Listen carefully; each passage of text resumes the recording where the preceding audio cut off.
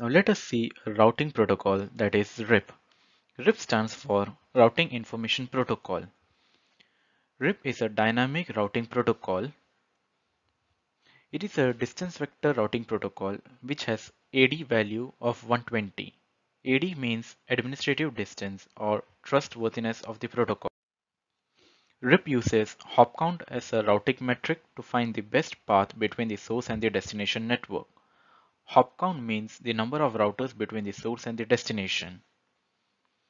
The path with lowest hop count is considered as the best route to reach a network and therefore placed in the routing table. RIP prevents routing loops by limiting the number of hops allowed in a path from source to destination.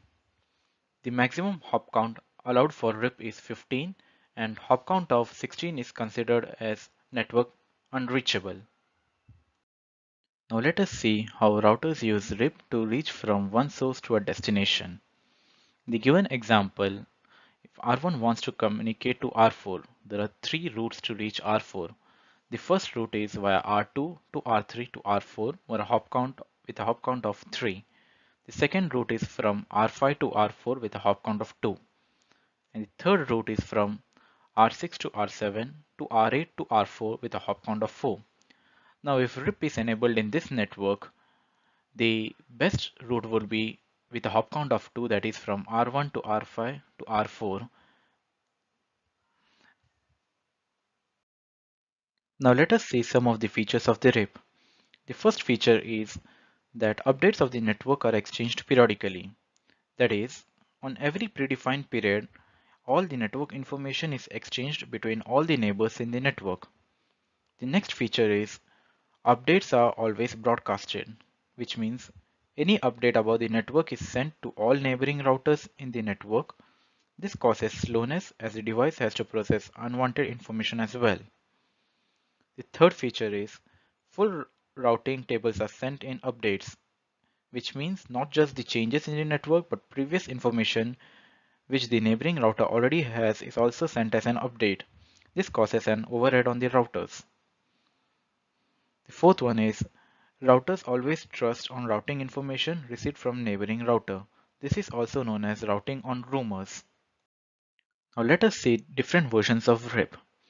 Currently there are three versions of RIP: RIP version 1, RIP version 2, and RIP-NG.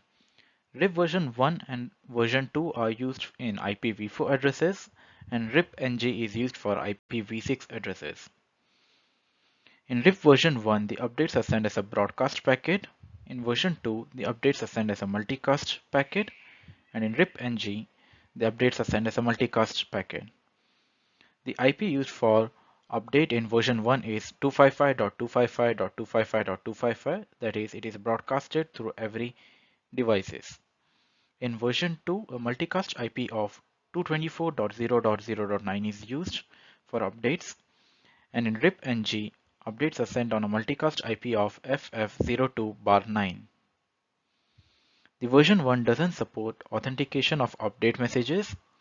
The version 2 supports authentication of update messages. This feature is not available in RIP-NG. RIP version 1 is considered as a classful routing protocol. The version 2 is considered as a classless protocol. RIP-NG is also supported as classless protocol. Now let us see what are the different timers in RIP. First is update timer. The default timing for routing information being exchanged by the routers operating RIP is 30 seconds. Using update timer, the routers exchange their routing table periodically. The next is invalid timer. If no update comes until 180 seconds, then the destination router considers it as invalid. The destination router marks the hop count as 16 for that router. The third one is hold down timer. This is the time for which the router waits for a neighbor router to respond. If the router isn't able to respond within a given time, then it is declared dead. It is 180 seconds by default. And the final one is flush time. It is the time after which the entry of the route will be flushed if it doesn't respond within the flush time. It is 60 seconds by default. The timer starts after the route has been declared invalid and after 60 seconds, that is, time will be 180 plus 60 to 40 seconds. All these timers are adjustable. We can change this timer using the command, that is timers basic. Now let us see a practical of RIP. In the given example, there are 4 end devices. Each of the end devices is connected to a switch, which in turn is connected to a router. There is no IP configurations done on any of these devices. So let's go ahead and configure IP addresses on end devices first. As you can see, PC0 is connected to a switch, which in turn is connected to a router. The gateway IP of PC0 is 10.0.0.3, which is the interface gigabit 0/0/0 of router 0. So for PC0, the IP configuration is 10.0.0.1 with default subnet mask, and gateway address is 10.0.0.3, which is the gigabit 0/0/0 on router R0. Similarly for PC1, IP configuration is 10.0.0.2 with default subnet mask, and gateway is 10.0.0.3. Similarly for PC2, the gateway IP address is 20.0.0.3, which is at gigabit 0/0/0 of router R1. So for PC2, the IP address is 20.0.0.1 with default subnet mask, and gateway is 20.0.0.3. Similarly for PC3, the IP address is 20.0.0.2 with default subnet mask, and gateway is 20.0.0.3. Now let's go ahead and configure the IP addresses on router. First we'll configure the gateway IP addresses on both routers on interface 0/0/0. So for router R0, we'll go to CLI, we'll say no, we'll go to enable mode, then configuration mode, interface gigabit Ethernet 0/0/0, IP address 10.0.0.3 with default subnet mask, and no shut command to bring the interface up. Similarly for router R1, CLI put as no, we get into enable mode, configuration mode, IP address interface gigabit Ethernet 0/0/0, IP address of 20.0.0.3 with default subnet mask, and no shut command to bring the interface up. As of now, we configured the end devices with the IP address and the gateway IP address on both the routers. Now we'll go ahead and configure the WAN side of both the routers. For router R0, the WAN interface is gigabit 0/0/1 with IP of 30.0.0.1. Router R0 interface gigabit Ethernet 0/0/1, IP address of 30.0.0.1 with default subnet mask, and no shut command to bring up the interface. Similarly, for router R1, the WAN interface is gigabit 0/0/1 with an IP address of 30.0.0.2. We'll go ahead and configure that. Interface gigabit Ethernet 0/0/1, IP address of 30.0.0.2 with default subnet mask, and no shut command to bring up the interface. So as of now, we have established IP configuration on all the interfaces and end devices.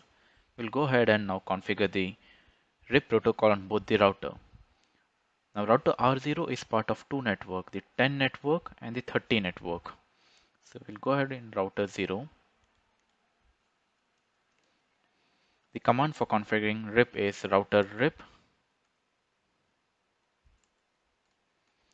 then network. Since Router 0 is part of 10 network. We'll first say network 10 and network 30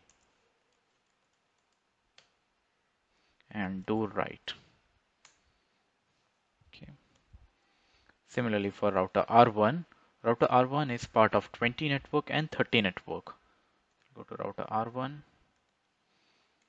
same command, router rip network 20.0.0.0 and network 30.0.0.0 and do write to save the configurations.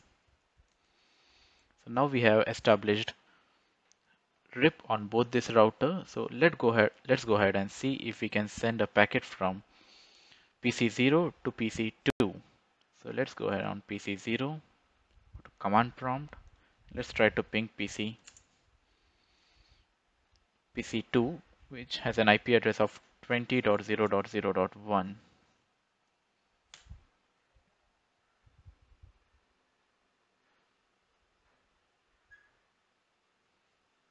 Okay, so we are getting a good response. The first packet was dropped as request timeout because the router was building its ARP cache.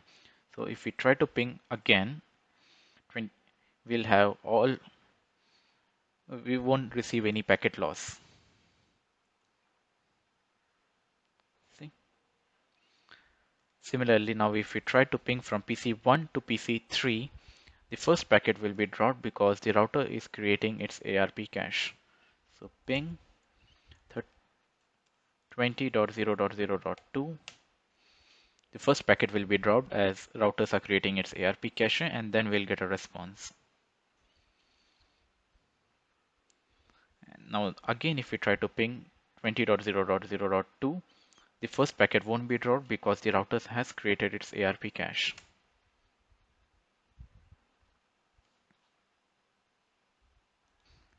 Now if you want to see if a router is running RIP or not, you can just go into the router and just type show IP route. Okay. Exit from the configuration mode and write show IP route. It will show which protocol is being used by the router. Currently you can see that router is learning the network of the router 0 is learning the network of 20 and 30 from R, and if you check here, R is a RIP version.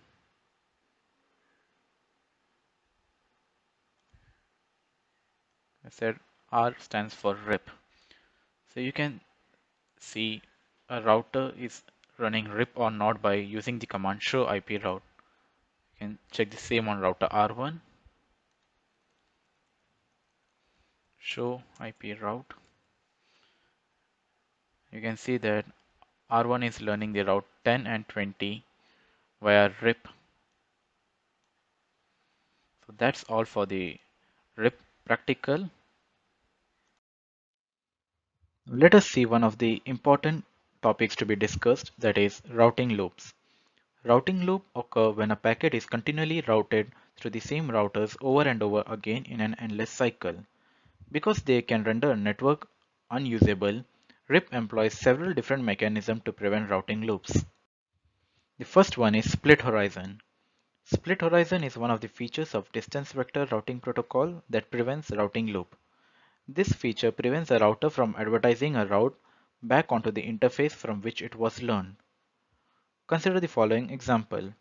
Router R1 has a route to the subnet 10.0.1.0/24 that is advertised to router R2 by using RIP.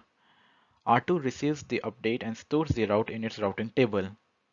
R2 knows that the routing update for that route has come from R1, so it won't advertise the route back to router R1. Otherwise, if the network 10.0.1.0/24 goes down, router R1 could receive a route to that subnet from R2. Router R1 would think that R2 has the route to reach the subnet and it would send packets designated for that IP address to R2. R2 would receive that packet from R1 and send them back to R1 because R2 thinks that R1 has a route to reach the subnet, thereby creating a routing loop. The next method for preventing routing loop is Route poisoning. Route poisoning is another method for preventing routing loops employed by distance vector routing protocol. When a router detects that one of its directly connected route has failed, it sends the advertisement for that route with an infinite metric, that is 16. Consider the following example. R1 is directly connected to 10.0.1.0/24. R1 runs RIP and the subnet is advertised to R2. When the R1's interface fails, the route advertised is sent by R1 to R2, indicating the route has failed.